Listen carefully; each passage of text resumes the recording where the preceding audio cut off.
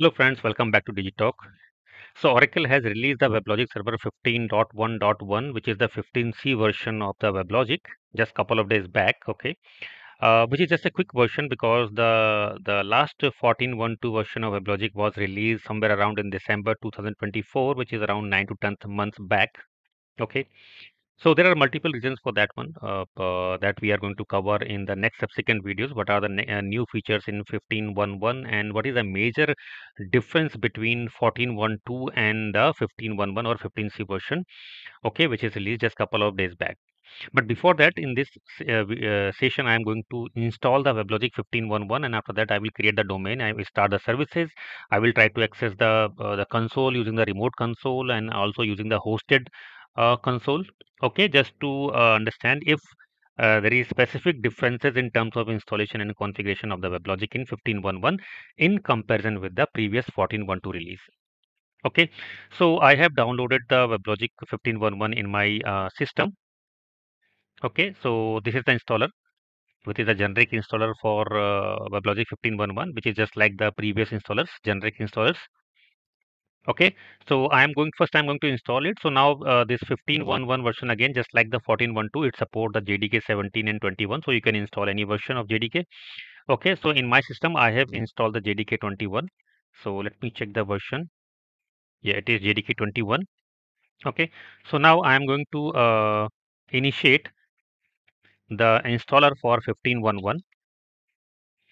Okay, so we'll do the complete exercise in this session. We will first install it and then we'll create the domain. We'll start the services just to understand if there are any specific differences that we can see as of now in terms of the infrastructure side, right?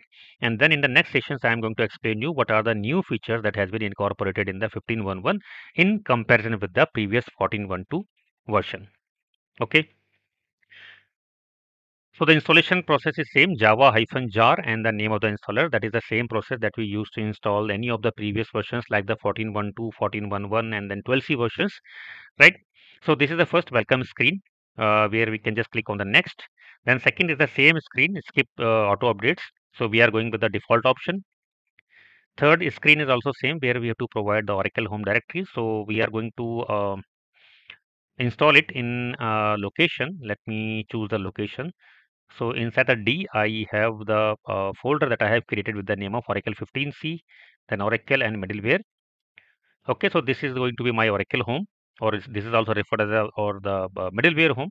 Okay, where the WebLogic is going to be installed. And then next, so again, this is the same option where you can install the WebLogic, or if you would like to install the WebLogic along with the coherence, then you can select the second option. Okay, so I'm going to install the WebLogic server. Okay, so I have selected the first option. Okay, so click on next. So it is going to check the certification of the operating system. If everything is okay, click on next. And this is the final screen where you need to just click on the install, right?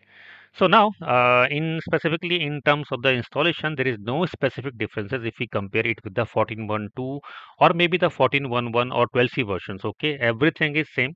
You will get a welcome screen, then you will skip for the auto updates. Then you have to select the Oracle home location, or which is also called the middleware home, where it is going to be installed, right? Then you can review the different components, that is core component of WebLogic that is going to be installed. You can either select only the WebLogic or you can select the WebLogic along with the coherence. Okay, and then you can click on install. So it will take some time again based on some your system configurations for the completion of the installation. Okay, and once installation is done, then we'll go for the creation of the domain. So now, specifically in terms of the installation of the WebLogic 15C, there is no difference if I compare it with the any of the previous 12C and 14C versions. 14.1.2, 14.1.1, 12.2.1.4, 12.2.1.3, 12.2.1.2 is the same process. Okay, so it is going to take some time, so I'm going to pause my video to save the length of this particular session, and once it is installed, then I will resume it again. Okay, so now you can see the installation has been completed. So click on next and then click on finish. So by default, automatically, it is if it is you are in a Windows, then it is automatically going to initiate the configuration wizard for creation of the domain. Okay, so I'm going to cancel it. So I'm going to install it from the designation location. Okay, just to ensure that it is same, there is no change in the process. So I will go inside my Oracle home. Then I will go to the Oracle common, then common, and then bin. So here I'm going to start the config.cmd. Right. So this is the same process. We have a same script and which is going to initiate the configuration wizard for creation of the domain. So I am going with the default location, which is inside the middleware home for creation of the domain with the default name base domain. Click on next, and we'll go with the default template of the domain. Then click on next.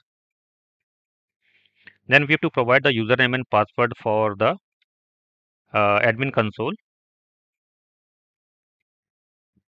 So let me specify the password. Next. So we have the same development domain mode, development and production. Okay, there are some changes, but it was in 14.12 where the production secure mode was introduced. That means when we select the production mode, okay, it automatically select the SSL enabled for you. Right, this was the small change in the 14.12 version, and the same here in the 15.11. There is no other specific change. Right.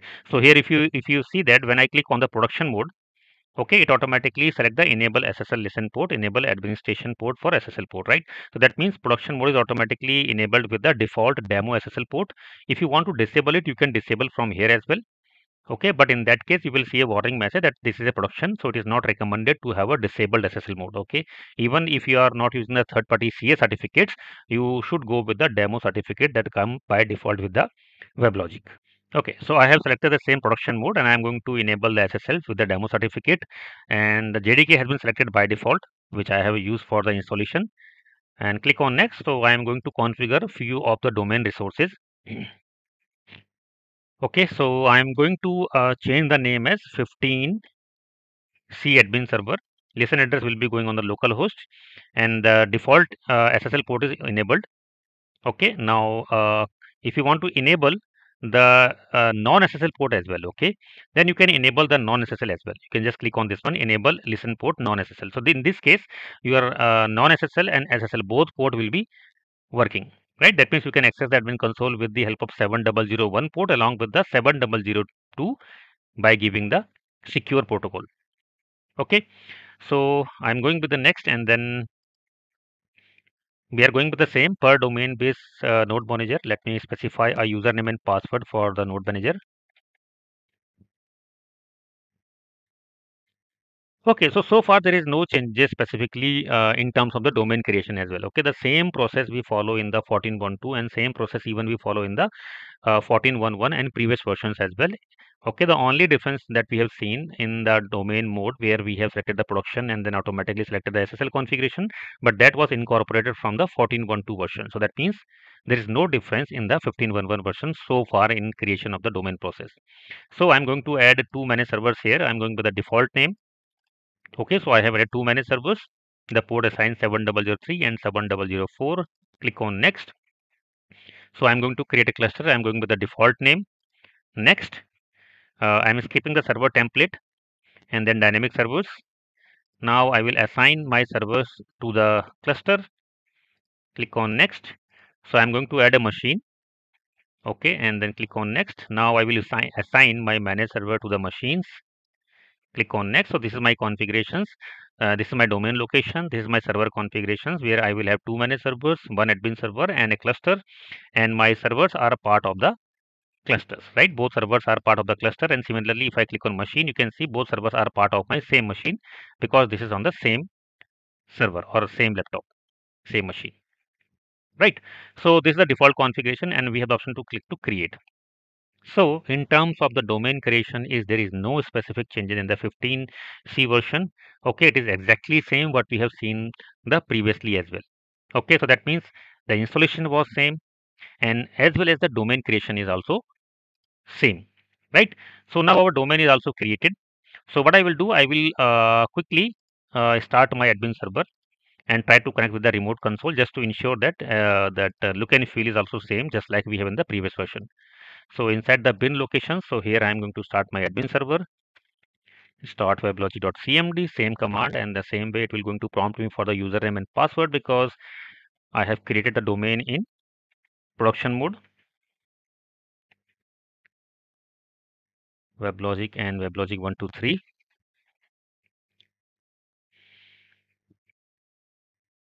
Okay, so WebLogic admin server is getting started. It is in running mode. So now I will try to access my admin console with the help of remote console tool, which I have installed on my local machine. Okay, so here I have to register my domain to access the console. So let me add the domain. So this is 15C domain. So I'm going to add as a 15C domain. Username is WebLogic and then password.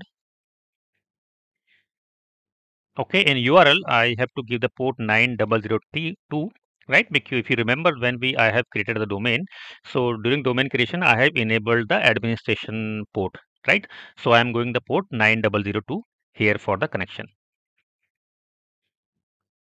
Okay, so this domain is already there. So what I will do, I will change it to domain and 15C. Okay, yeah, this is secure port, so I have to give as a HTTPS. Yeah, so we can able to connect to our domain, right? So this is our environment. We can go for the servers. We can look for the servers, right? This is the domain where we have an admin server, and then we have created two managed servers with the default name, and there is a cluster, there is a machine. So every configuration is there, right? What we have configured during the domain configuration. So far what we have seen, there is no difference in terms of the domain creation, installation, accessing of the domain with the help of remote console. Everything is same, whatever we have seen so far for till 14.12 version.